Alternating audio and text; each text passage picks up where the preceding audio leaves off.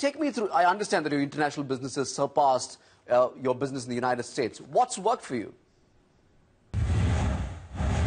You know what works for us is just doubling down on our original mission, going back to the core values that's always attracted people to Discovery and its many channels, satisfying curiosity, telling amazing stories that reveal the wonders of the world and the achievements of the human spirit.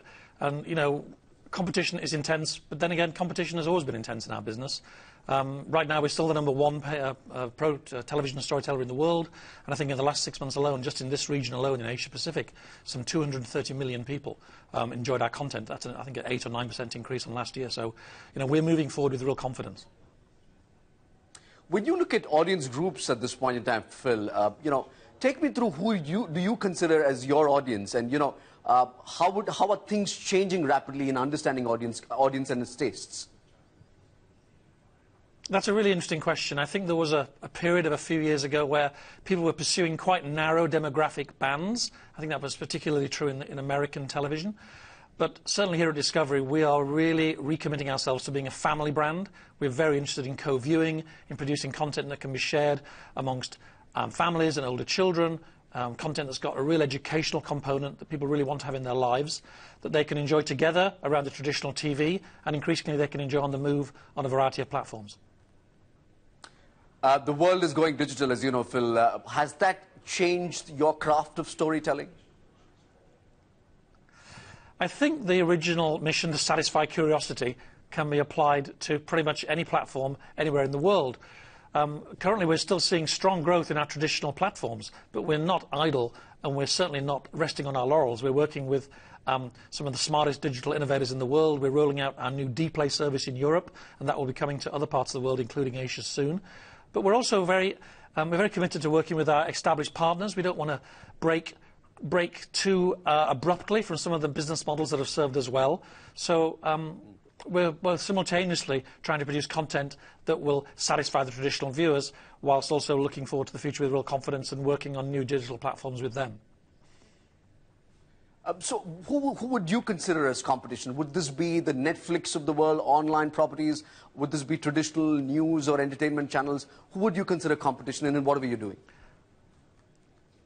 I think anything that competes for eyeballs is competition, from a book to a Netflix drama to a series on Nat Geo. Traditionally, our main competitors in the international space have been National Geographic and History Channel.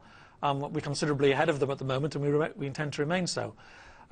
We look at Netflix, of course, and we look at its success. We do very different jobs, and we appeal to very different people. But I'm one of those people that think that a new technology does not necessarily eradicate an old one.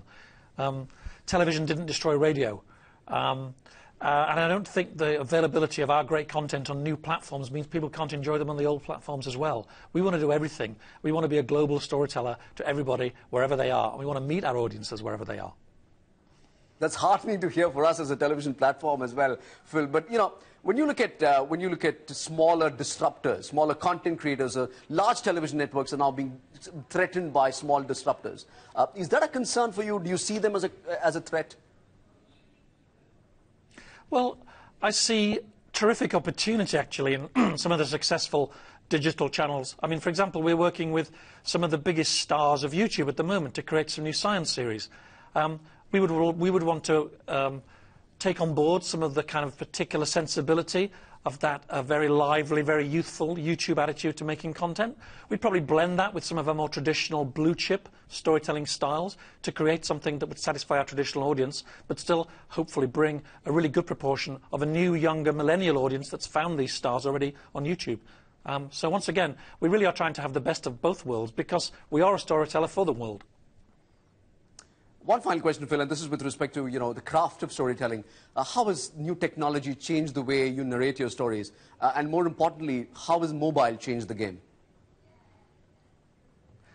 Now, I talk a lot about new chip, which is my way of saying we need to reinvent the traditional genres, the sort of shows that people fell in love with when they first came to Discovery 15, 20 years ago.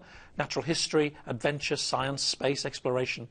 And I think we can take advantage of so many new techniques to refresh and rejuvenate that classic content so that it can speak to a digital audience for the future, while still reminding people of the core values of this network, which will always be at the heart of what we do.